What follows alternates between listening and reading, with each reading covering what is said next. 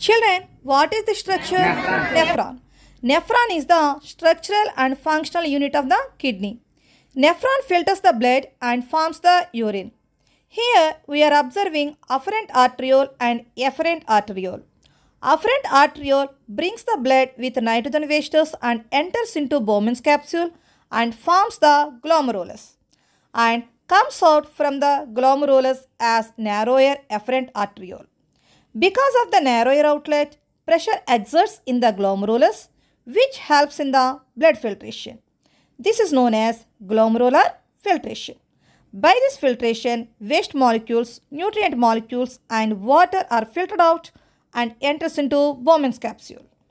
This filtrate is known as primary urine and it reaches the proximal convoluted tubule. When the primary urine is passing in proximal convoluted tubule, useful substances such as glucose, amino acids, vitamin C, potassium, calcium, sodium, chlorides and 75% of water are reabsorbed by peritubular capillaries. This is known as tubular reabsorption. After this reabsorption, urine travels through loop of Henle into distal convoluted tubule. Here, some other wastes like extra salts, ions of potassium, sodium, chloride are secreted from peritubular capillaries into DCT. This is known as tubular secretion. This maintains proper concentration and pH of urine.